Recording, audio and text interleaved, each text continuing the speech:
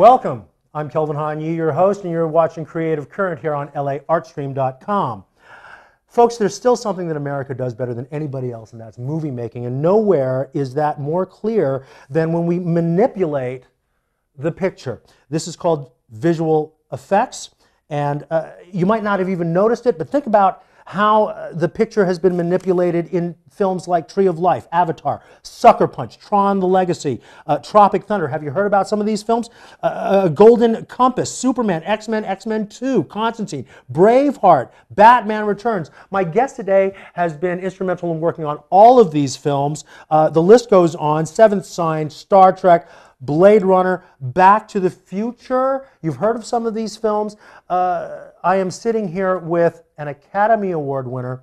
A lot of people call a guru of visual effects here in Hollywood, a master. It is my pleasure to welcome Michael Fink. Oh, thank you. It's so good to see you. Sorry about that lengthy thing. That's well, big, yeah. Well, I read that online. I know. I read a lot about you online. It was in the Hollywood Reporter, and then it spread like a virus. It's like right.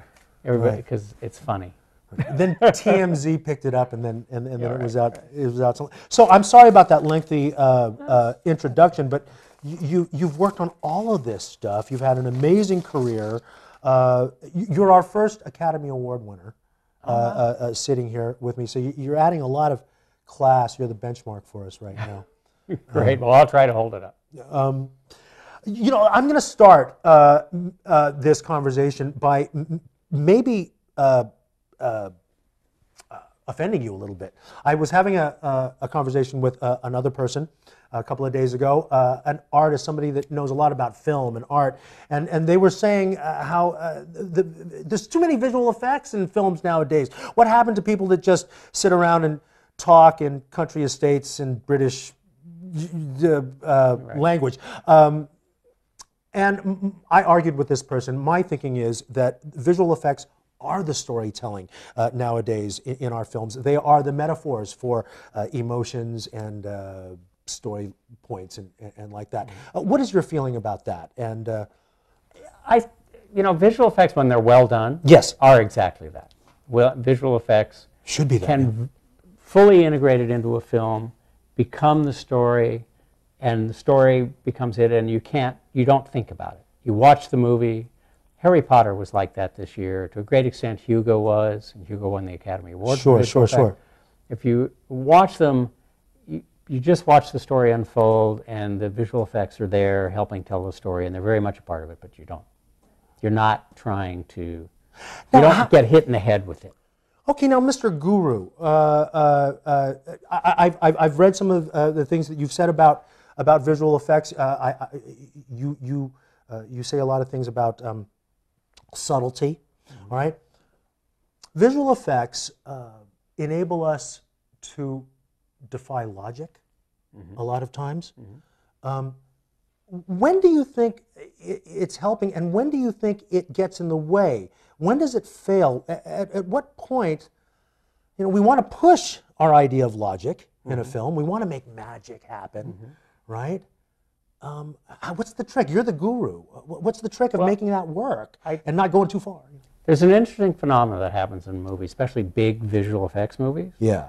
Where the people making the movie sometimes get so excited about the visual effects that they're doing, and they're having such a good time. Believe me, the work is back-breakingly hard, unbelievably long hours for months, years on end. But for you, for me. And for the people who work on the Absolutely. show. Yeah, and for the director and the producers, and it can take them years.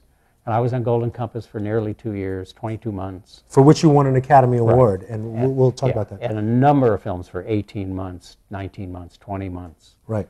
So you're on them for a really long time, and it's grueling. 14-hour days, 6-7 days a week. And you're constantly being bombarded with things that change everything. So you're in the middle of all this. But you're doing these things, you're creating these wonderful images.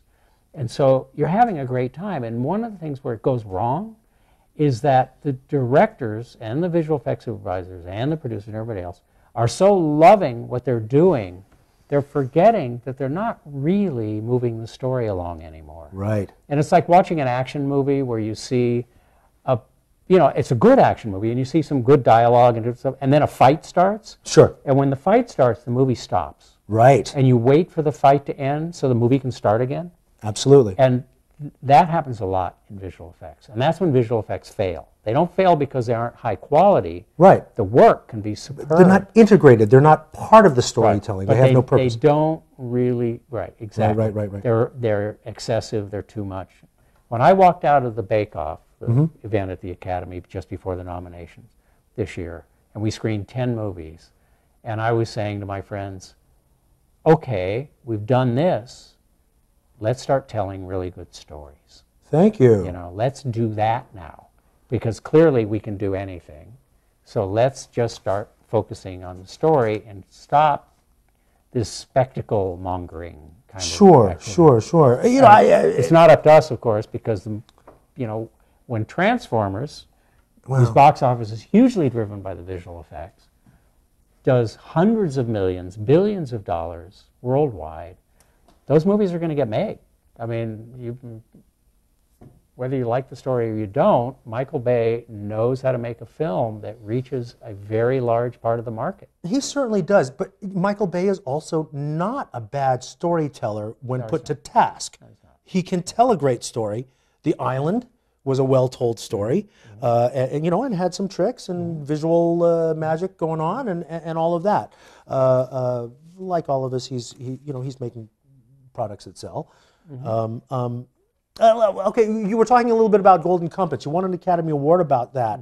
You were also talking a little bit about the people that make these films. What kind of films get when does your work get an Academy Award? Why is it that you got an Academy Award for Golden Compass? That's a tricky question. Well, I'm trying to tie it in with the people that make the films and how they are able to empower you as a visual effect artist. Generally and historically, if you go back through the last 50 years of filmmaking or so, visual effects Academy Awards are usually won by films that are done by major directors or directors with a lot of clout. Zemeckis and Spielberg and right. Lucas and Peter Jackson and people of that. The guys with the clout. The guys with the clout. Get the money. Right. Yeah. They have the money. They have the clout. They can support the visual effects people. They understand how to work with visual effects people. Zemeckis is one of the finest directors in live action, melding visual effects and live action. His films I use in my classes all the time as examples of perfect use of visual effects. Why? Tell me why. Why is he so successful at that? What's the deal? I don't know why, but he understands. He just understands it. He gets it. Right. So his shot in Contact of the young Ellie, the girl who played the young Jodie Foster character, running up the stairs after her father collapses on the floor. Right. You hear him collapse, you never really see him. You see a constellation laid out in popcorn on the floor. And she runs down the stairs, discovers him, starts to run up the stairs to get the medicine from the medicine cabinet. And as she runs down the hallway upstairs, and the camera's pulling her back, and you're looking down the hallway, and she's running, and the camera's doing this, and you're going back and back, and she's starting to move slow motion. It starts to feel, if you're a viewer, like you're having a dream when you can't run fast enough. Absolutely. And she's starting to move in slow motion, and all of a sudden, she starts to reach out, and the camera keeps pulling back, and you're in a reflection in a medicine cabinet mirror in a bathroom. And then she reaches up, opens the medicine cabinet mirror. So suddenly you go from this objective point of view of her running forward, which is slightly subjective because of the overcranking. Then you're inside. Then all of a sudden you can't possibly have pulled back this hallway into a reflection in a mirror in a bathroom. Right. And then to see her reflected in the mirror while you're also seeing her reach for the cabinet, her hand, reach for the cabinet. Then she reaches, she gets the medicine, and she runs away. The cabinet slowly swings closed and shows a little shelf in the bathroom with a picture of her with her father and some other stuff, and it fades to white. So you've just killed off the dead. There's so much storytelling. There's so much storytelling in that. That's great. It's amazing. You've told the whole background of the the relationship right? with You her set it all up. father, the whole sense of what that loss means Sure. to her. You've done it all in one shot. It's a visual effect shot, and until I start to talk about that shot, people who've seen that movie even multiple times said, "Oh, I never even thought about You it." didn't even get it. Yeah. Right. That's the kind of subtlety that you're talking That's about. what I'm talking It doesn't hit you over the head, but it made Right. that shot, and it makes the storytelling. Right. The sense of movement, Right. the sense of isolation, Right. being inside of Everything about psychologically inside of the character. That's all you. Yeah. That's all your team and Yeah, your but work. that was That's amazing. Bob's. I didn't work on that shot. So Oh, yeah. I did do a little work on the film, but I didn't do that. Okay, but and, good point to make. Yeah, but it's a brilliant shot, and those kind of directors win Academy Awards. Sure. For visual effects for their team that did the work. Right. And quite often, if they don't win the awards, they're nominated. They're honored quite a bit for doing that. Generally, that's the way it's been. And then, But in Golden Compass, then you in won the Compass. It was an entirely different situation. Right. In this film, unlike any other film I can think of, the shots were all finalized by me. They weren't finalized by Chris because he wasn't there. This was the point that I was kind of making, is that you kind of took the helm Right. of the film at a certain point. And Well, perhaps in that's some respects, yeah. Well, I in don't some wanna take respects. that. I mean, I know you there were don't, so many other people involved of course. trying to get this thing out the door. But the director you're of the photography was released from the movie. Sure. And so there's a thing called a digital intermediate where the film is color corrected and made to look pretty. Right. That was left to me. Then I suddenly took over that as well. So that's usually the director and, Yeah. and the director of photography. But there was no director or director of photography. So I took over the DI. So the final result, what you see in that movie, and the reason I'm so proud of it, was basically what you see is what my team and the editor, Peter Honess, did. Sure. And Kevin Tent, who came in and helped a bit. And Susan kind of McLeod, produced in a way at that point, Yeah. maybe a little bit. Yeah. I'm going to even say that I think that's why you get an Academy Award for that, is that your peers respect that kind of work and they see how long you spent on that and the work that you put in that film. Yeah, I don't know that anybody knew anything of the story of the making of that movie. Oh, is that right? It's only after the release of the film, that Chris was public about, that he had disagreements with New Line. Wow. That I've said anything. Nobody. It's long after, and there were a number of. There's a whole story around that. which I'm we sure. can't get into.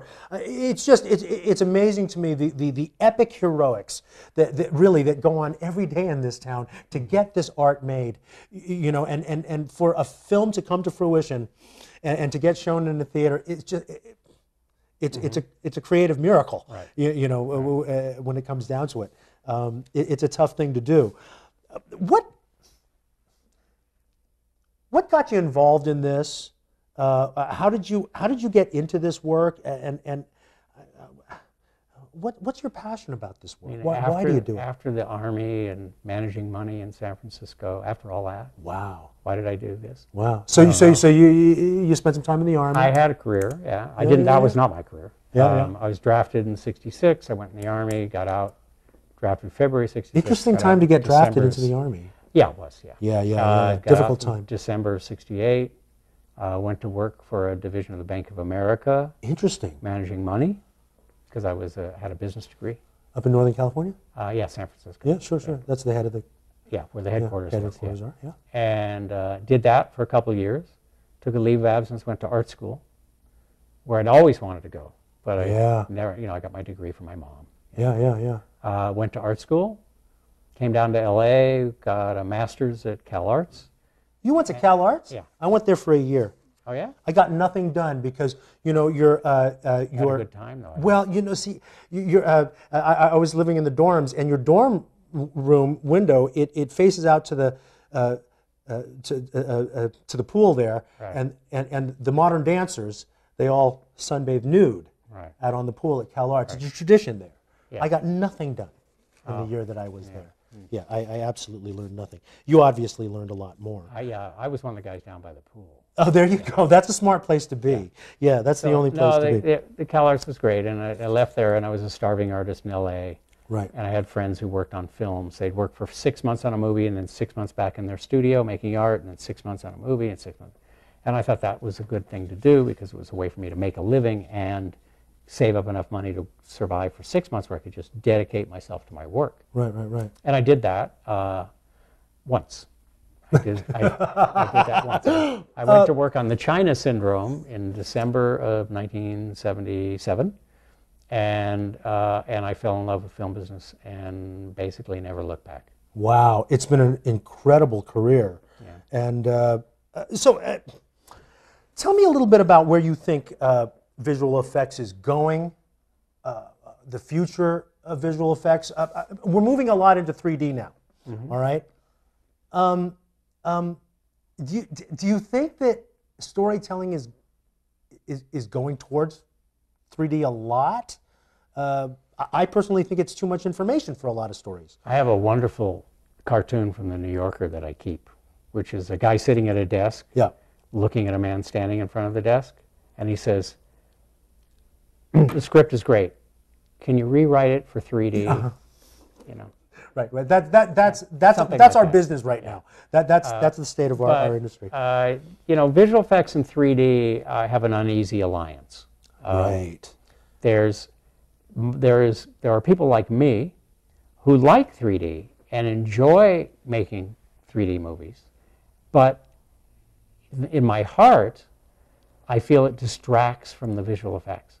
Right. And what it does is it doesn't distract you from the visual effects, it distracts you from the quality. So you can do shots in 3D which sometimes aren't as perfect as they would have to be in 2D. I know that sounds I don't know that I don't know if I quite understand what you're saying. Yeah. But I'll believe you. I'll take you on. But in 2D, you're there, you're building the 3D world in your head. In your head. You fill in certain things. Yeah, you're doing all this stuff and you see everything. In 3D, things that are in front are in front, things that are back are back, and you're being told where everything is in space. And in a sense, it distracts you from, sometimes from the level of expertise used in the actual creation of the visual effect.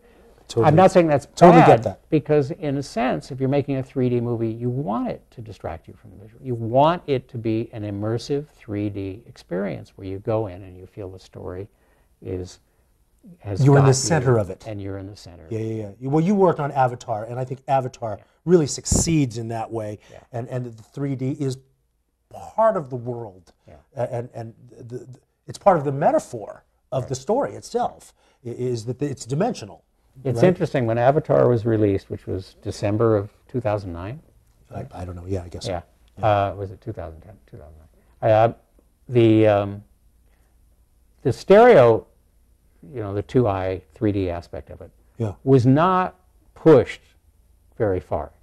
Cameron was quite, you know, he understood that he was making a 2.5, 3 hour movie. And that for 2.5 or 3 hours, you didn't want to stress anybody's eyeballs. And also he felt that this was a storytelling device and something to bring people more into the story and more into that world of Pandora. Thank you, James. Yeah. And he wanted that to be a comfortable experience all the way through. So when it got released, everybody I talked to who was making a 3D movie said, it has to be like Avatar, it has to be like Avatar. Fast forward a few years, Hugo gets released. Hugo broke a lot of rules, a lot of 3D rules. Right. It pushed depth where it was illogical. It did a lot of things that a lot of people in this business, they have a rule. 3D is a belief system. Yes. Because it's subjective. Right. And so everybody has a belief as to what is the right way to do it and what is the right look for it. And you can have 10 people in a room looking at a brilliant 3D shot, and they will all disagree about what it's good about, what's bad about. Of course, it's the way we see the world. Yeah. Different people see 3D differently. Sure. So it's a crazy, wacky belief thing. Well, Marty Scorsese and his DP and his visual effects guy, Rob Legato, really pushed the 3D in Hugo. And they made it, in many ways, they pushed it beyond where normally you would expect it to break, and it didn't. it actually looked pretty good. That is extremely skillful. It was amazingly That's skillful. This extremely is an skillful. incredibly well-made movie. Right. I mean, I don't think people understand just how well made it is. And how skilled Scorsese is to make that all work together. Right. And to push logic that way. Like we said before, visual effects is about, well, stretching our logic and making things happen that logically can't happen. Right. But it's a fine line, isn't it? It's I mean, you're creating things that if you can't photograph them and then you're trying to create them, you have to, you need that suspension of disbelief. You need to make sure that everything is working within the story so the audience just continues to watch the story and isn't worried about what the camera's doing or what the background looks like or what, So, but with Hugo, the 3D was pushed in a way that was extreme, and it worked. And it worked for me, and I'm a huge critic of too much 3D. And I thought it was fantastic. I thought the 3D was beautiful. So now, when you talk to people about a movie, they say, oh, it has to look like Hugo. Well, So before it had to look like Avatar, now it has to look like Hugo. Well, It's, great that we're pushing our perspective and our view of the world and what our art is, and pushing the technology. It is an art and a science. Right. So the future about where this is all going. I read something that you wrote, I don't know, maybe 10 or 12 years ago. Okay, and I'm going to quote you here. Okay, you were talking about the future. Yeah. Of here we are. And right. So it's 12 years after that, but it's interesting that all these tricks that you're able to do. That a point that you make in this article that you wrote is that in the future, that perhaps we can start to fix one of the most basic things about movie making, which is continuity, and that now you can fix the time of day when the lighting isn't right. We always wait for magic hour. You can create that in post.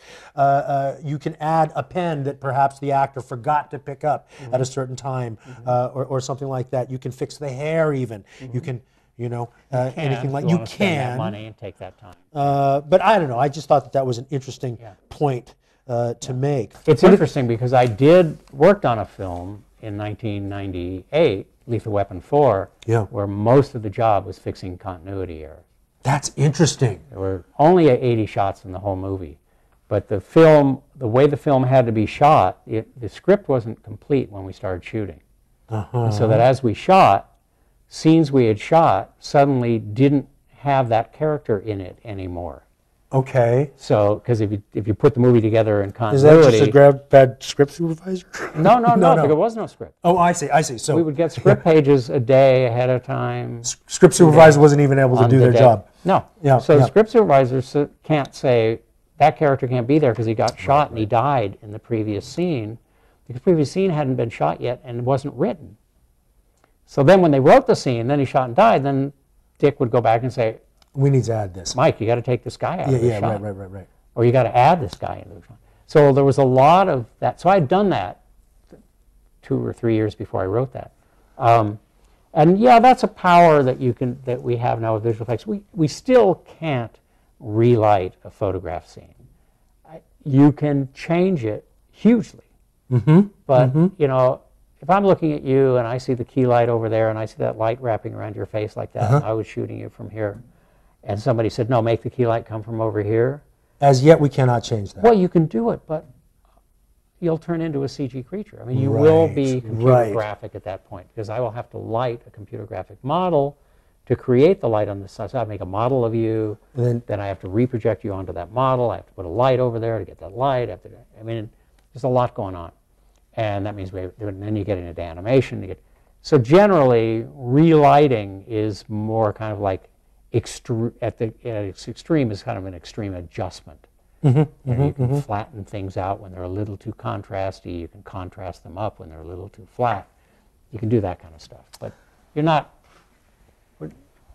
I hope, when we get into the point where we have to relight something, then it's better to just go shoot it again. What are your feelings about creating life? Making things seem real and alive. Now, you directed something back in the 60s, a Coca-Cola commercial. Yeah, it was one of the 90s. first. Oh, I'm sorry, in the 90s. Excuse Feels me. like the 60s. It feels like, well, maybe it looks kind of like Except the I 60s. wasn't high in the 90s. But I think you were talking about that this Coca-Cola commercial has a very one of the first animated furry creatures. Yeah, we who worked on the commercial like to think that it was the first public sort of exhibition of a computer graphic animated creature with fur. And render power was hugely limited back then. Fur is render intensive. Yes. And individual hairs. Individual hairs, no matter how you generate those hairs, whether they're particles or geometry or whatever the technique is, you make the hairs. It takes a lot of them. It takes a lot of Right, you got to multiply it. Yeah. Yeah. And everyone's lit. They each cast a shadow on each other. They do, it's like it's a crazy amount of lighting. Sure. So back then, to render, we did this at Rhythm and Hues. I took it to 3 places. First of all, I was brought the boards, and the guy who brought me the boards said, "What do you think?" And I said, "It'd be great to do a computer graphic bear." And this was '93. Nobody was doing that, Wow. And he said, "You're kidding, right? You can do that?" And I said, "Yeah, we can do that." Did you know that you could do that? I was pretty confident. You were pretty confident. I was pretty confident, but nobody had done it. But all the tools were there. We were ready. And it was going to happen in a commercial before it happened in a feature. There were sort of things done. Rhythm and Hues, who did the commercial, had done some additions and stuff to cats and things in a couple of that were where they'd done some CG first. So there were some attempts in features. But anyway, there was nothing quite like this with a character who sort of had to carry the commercial. And so I said, no, we're going to do it. So I took it to 3 places. I took it to ILM, where everybody used to have a commercial division, all the effects facilities. They don't now, but they used to. Rhythm and Hues, ILM, and a company called PDI, which is now DreamWorks Animation. And they were the only 3 that could do furry critters in 1993 that I knew of. And they could get this done in the time we had. So I took it to them, and the ILM turned it down. They weren't interested. They looked at it and went, I don't know, Mike, that's a lot, PDI sent me a test and said, this is what we can do, and it was terrible. And it wasn't that they couldn't do terrible, they did terrible, they did brilliant work, but their technology was not generating a furry creature that I thought was believable. And so I went, and it doesn't have to be photoreal, it just had to be believable. You had to feel it. There's a famous computer graphic guy named Jim Blinn, who was at Jet Propulsion Lab and now works at Microsoft. And he's the guy that made it possible for us to build a CG object, put it on a tabletop, and make it look like it's actually sitting there lit by the same light. He wrote some of the initial code that generated that. Wow. And Jim said many years ago, it doesn't have to be real, it just has to look real. That's a great and statement. To make something, to make it be real in computer graphics is way too expensive. Right. But to make it look real, costs less. Yeah, and it sure. still looks great. So we were in that realm with the bear. Anyway, Rhythm and Hues was willing to take it on. We took it to Rhythm and Hues. A 30-second 720 by 486 video res spot in 1993 took the entire facility to render in 4 days. Nothing else got rendered Rhythm and Hues for like 4 days. Wow. It took all of their resources, all their computers and all of that. Right. We are running out of time. I wish we had more time to talk, because then 20 years later, you get an Academy Award for polar bears with armor. Right. And, and one of the all producers on the film said to me, took me out to dinner when we were in pre-production on the movie, right. Golden Compass, and said, Mike, who did the polar bear spots? And I said, I did the first one. And she said, oh, that figures. That was the end of that. There is a continuity to a great career.